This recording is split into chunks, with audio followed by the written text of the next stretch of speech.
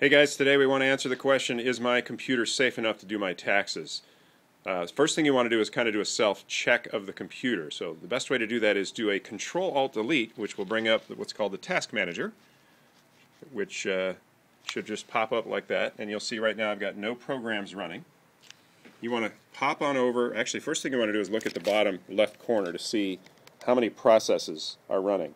And you can see this is a machine that has no programs running, yet there are 90 processes. We like to see that in the 35 to 40 range, which means there's a whole lot of stuff going on here that we shouldn't have after a fresh start. Click on over to the Performance tab here. The next thing that will indicate whether you've got little gremlins running around your computer is this section right here. This is known as the CPU meter. This is telling you if your processor's working.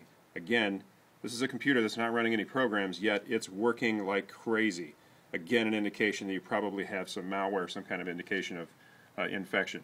This is a leading indicator that you should not do your taxes until somebody qualified, somebody understands what's going on, can look at those extra 40 or 50 processes, get them out of there, and make sure none of them are keyloggers or anything that are going to try to steal your identity. So there's the quick way for you to do a self-check.